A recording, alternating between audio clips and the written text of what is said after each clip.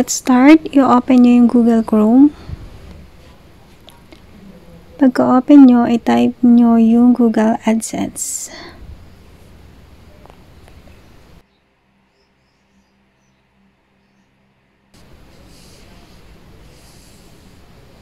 Then, click Enter. Then, hanapin nyo yung Google Adsense.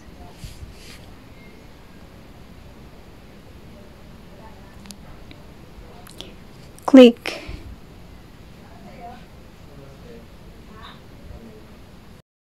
And then, i-click nyo yung Manage Tax Info. Kahit alin dyan sa dalawa, pwede.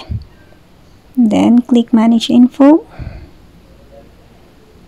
And then, yun na. Then, hanapin nyo, scroll nyo pababa yung Add Tax Info. I-click nyo yan. Pagka-click nyo, mag-sign in kayo sa Google AdSense nyo o sa Gmail nyo.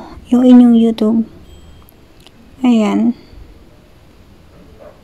Yan na yung United States Tax Info. And then, sagutan nyo yung what type of account is your name. Piliin yung individual. Next is, are you a citizen or resident of United States? Of course, no. And then, click nyo yung next. Then, select Y8 tax form type. Ang piliin nyo is yun nasa una, Y8 Ben. Yan. Kasi non-US.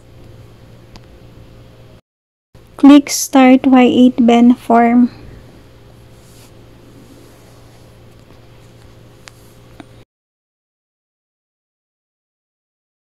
Ayan, sagutan na natin yung number 1, yung tax identity. Name of individual, of course, name nyo. Country of citizenship, Philippines. Ayan, hanapin lang natin yung Philippines. Okay. And then, kasunod is yung tax payer identification number. Yung foreign TIN ang ating piliin. Ilagay natin yung ating SS number or ang ating TIN number. Yan, i-type lang natin.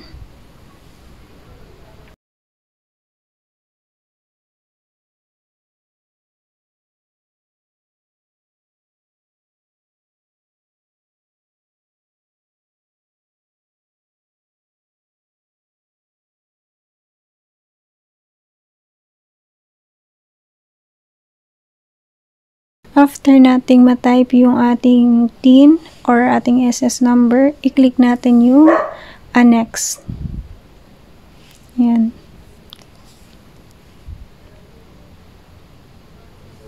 And then, ang kasunod is yung ating address.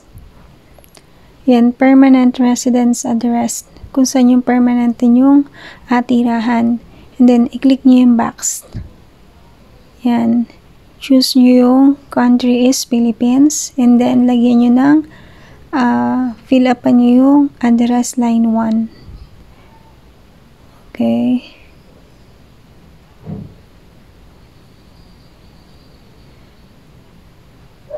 And then, city.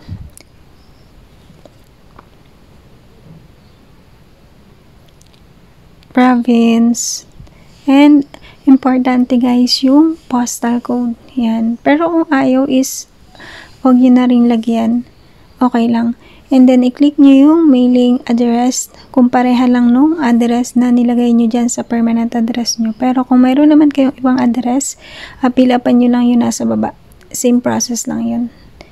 Okay, number 3 na tayo, yung tax treaty. Are you claiming a reduced rate of withholding under a tax treaty? Of course, ang isasagot natin is yes. Resident of the country claiming treaty with the US.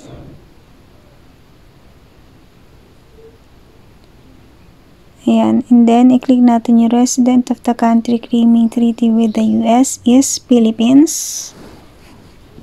Hanapin natin ang Philippines. And then, click natin yung box. And then check natin yung tatlong box. Unahin natin yung service, AdSense. And then, Article 8 and Paragraph 1. Yung withholding tax is 0%. Ayan.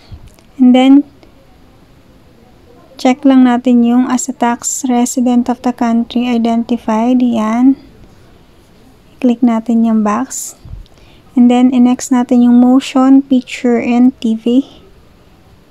Ayan. And then, Article 13 and Paragraph 2A. Yung tax niya is 15%.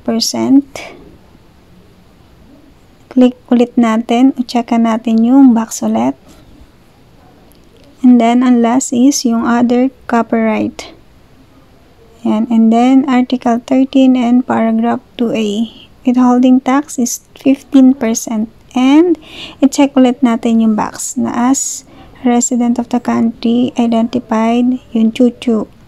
And then, i-click natin yung next. Ayan. Scroll down and click next. Ayan.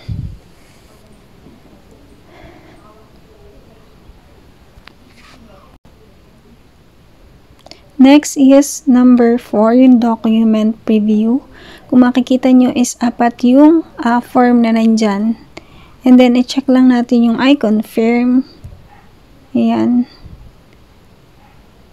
Pwede nyo i-click yung 8-ben form para makita nyo at ma-check nyo kung tama ba yung mga inilagay nyo na information. Ganyan yung sample. Hindi ko na siya papakita. Iba-blur ko siya. Yan. I-check nyo yung mga information kung tama ba yung nailagay ninyo. And number 5 is certification. Yan. Basahin nyo na lang yan. Scroll down pababa and basahin nyo. And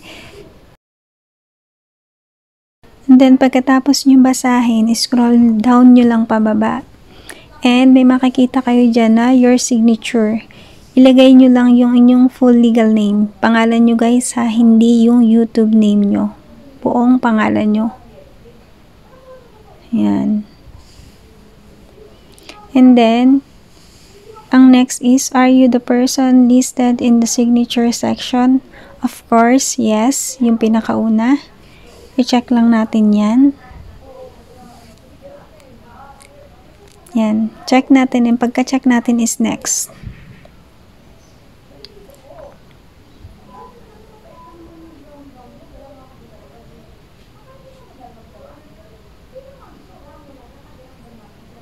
Yan.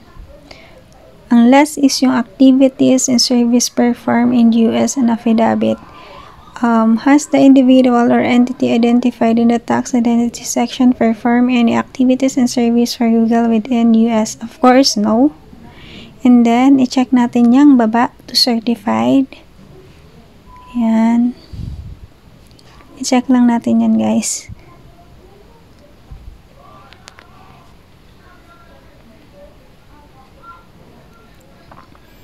And, sunod natin yung status change affidavit. Are you providing tax info for a new or existing payment profile? Yan. Una yung pinili ko guys kasi bago pa lang ako and hindi pa rin ako nakaka-receive ng payment ni Adsense. Pero kung luma na kayo at naka-receive na kayo ng payment ni Adsense, ang piliin nyo is yung pangalawa. Yan. And then, i-click nyo yung submit guys. Yan. Pagka-click nyo ng submit, ito na yung lalabas. Yan na.